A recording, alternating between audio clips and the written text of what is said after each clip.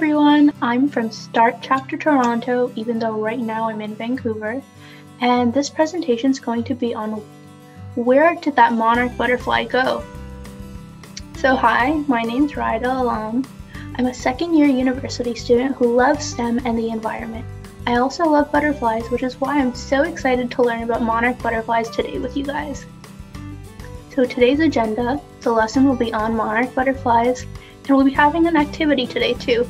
We'll have a material check, a safety check, and then we'll be making our own butterfly. So we're going to begin with the life cycle of the monarch butterfly. So as you can see, it's a life cycle. So it starts at one place and it moves to another, and it repeats over and over like a pattern. First, we start with the egg. Then this hatches into a caterpillar, also known as the larva stage. This larva stage then goes to the pupa stage, also known as the chrysalis, and then finally it emerges as a butterfly, the adult stage. Starting with the monarch butterfly eggs. So one female can lay hundreds of eggs. These eggs are really small, and they're only about 1 millimeter. Can you see how small it is compared to that needle? The female monarch butterfly only lays one at a time, but she can lay many over a day and can lay eggs for her whole lifespan. And then these eggs must be laid on milkweed plants, otherwise they won't survive. Next, we have the caterpillar, also called the larva stage. So the caterpillar's job is to eat and eat and eat and eat.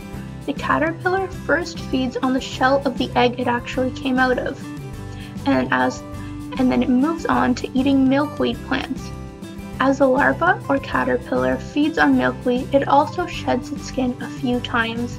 The last time it does so, it attaches itself to a twig or a branch and forms a protective covering. Then we get the chrysalis stage, also called the pupa stage.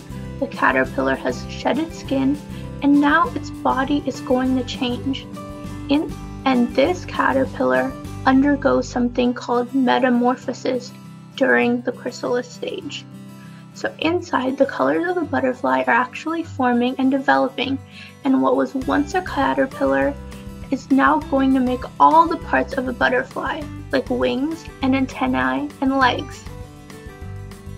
Then it emerges as a monarch butterfly, its final stage, the adult stage. And unlike the caterpillar, it can feed on nectar from any plant it chooses, because as we can recall, the caterpillar can only feed on milkweed. The monarch butterfly is free to get nectar from anywhere it chooses to. And you'll notice something. It has a very distinct orange and black pattern with some white. And what this does is it actually helps to protect the butterfly. Its bright orange color tells predators that it tastes icky. And that's very good for it because it does not want to be eaten. Next, we'll move on to monarch butterflies and their habitat. So where do monarch butterflies live?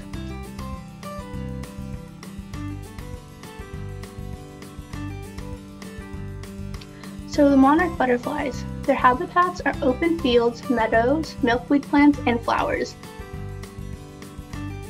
Like I mentioned earlier, the caterpillars must live on milkweed plants. That's why they often are in meadows, large meadows with lots of milkweed plants.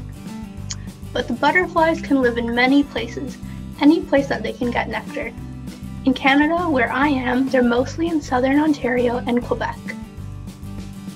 So what is affecting their habitat? Deforestation and climate change. Well, deforestation means removing trees and forests. If you get rid of the plants, where can they stay? Where will the butterflies stay? And what will they feed on?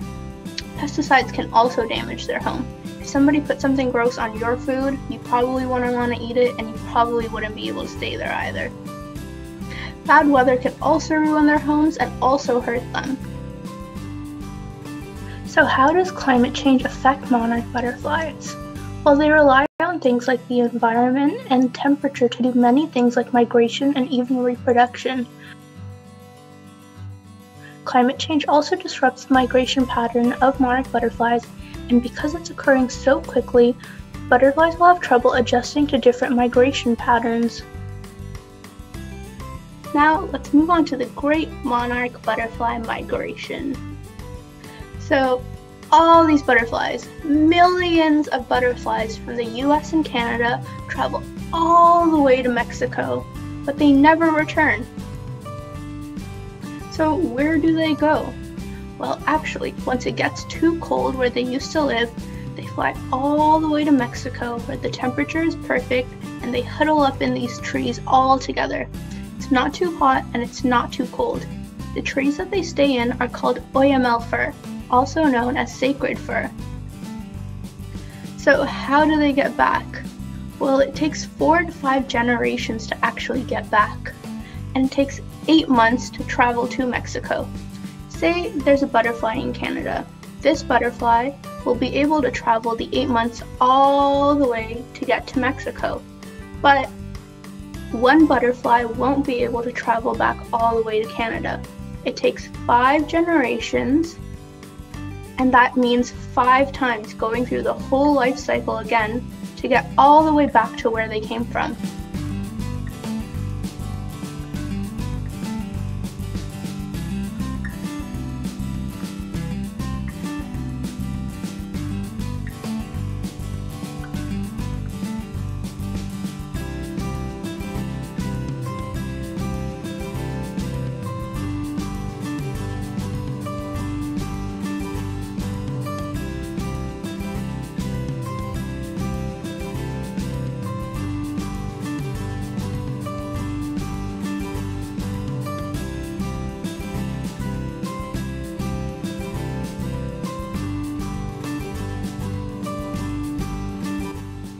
So why migrate? Well, it could be that in the places that they live, there were lots and lots of parasites.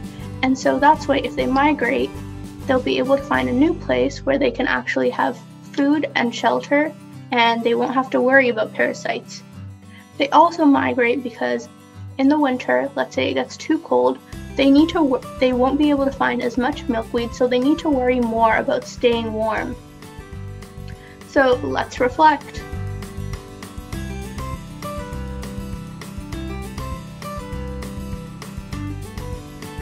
Why is milkweed important to the monarch butterfly?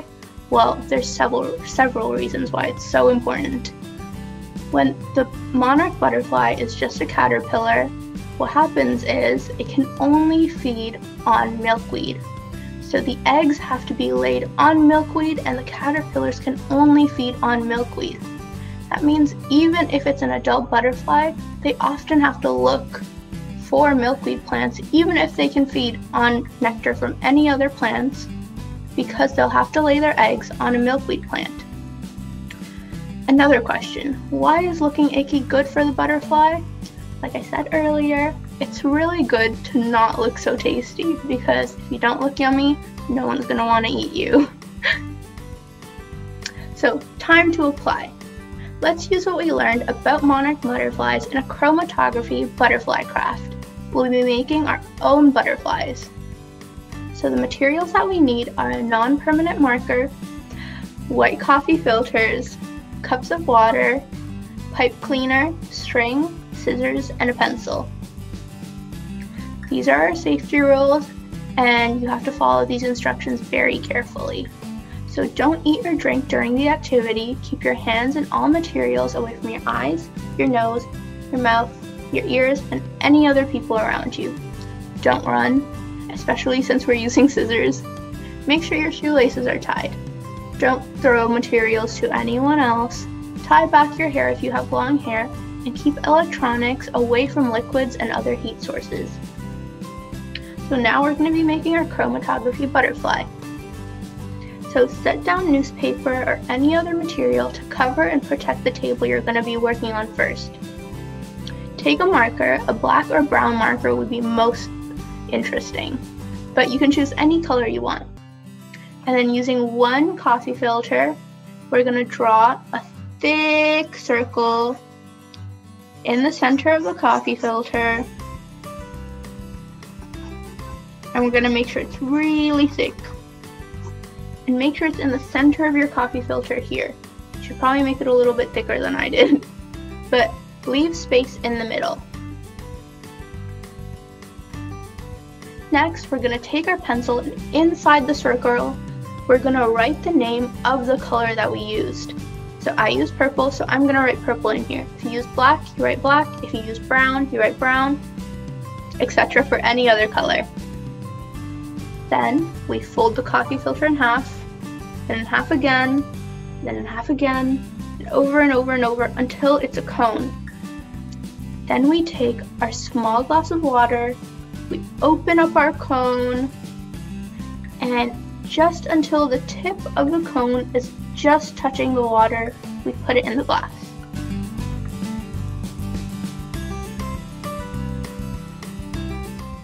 Don't dip the whole thing in, just make sure just the tip is touching. Make sure that the thick ring that you drew with your marker is not touching the water. Then leave your coffee filter inside the water and let it rest, and watch what happens as the water moves up. After your water has reached the edge of the coffee filter, take it out and leave it to dry on your covered table. You'll notice that the color has slowly spread, just as the water slowly spread upwards. Next, we're going to take our pipe cleaner and cut it in half. Using your coffee filter, smush it in the middle like this, and then wrap your pipe cleaner around the middle. Shape your pipe cleaner into 2 little antennae and tie a string and then hang it. So let's reflect. Based on our experiment, what color would we use to make a butterfly that hides in a tree? There's a very good hint in the corner. So if we wanted to make a butterfly that hides in a tree, we could make one that's green. Why? Because then it would be able to camouflage in with the leaves. But you could also make a brown butterfly, because then it would be able to hide with the bark of a tree. So where would a monarch butterfly blend in? That's really interesting. You might think that because it's so brightly colored, it won't be able to blend in anywhere. But you'll notice that in the fall, or if you're lucky, other times of the year, you'll see that monarch butterflies blend in with the leaves during the fall. When the leaves turn yellow, they start to blend in with them. So how can we try and help monarch butterflies? Like I mentioned before, milkweed plants are really important to monarch butterflies. I mean, they really need them to survive, especially the caterpillars, since that's all they can feed on. The butterflies need them to lay their eggs on as well. So if you can plant a milkweed plant in your backyard, then that would be great. Or if you see anywhere around you and somebody wants to cut them down, you could tell them why it's so important, using what you learned here today. Thank you for coming and thank you for engaging. If you have any questions or comments, we'd love to hear from you. These are our contact informations at Start Science, as well as you can visit our webpage.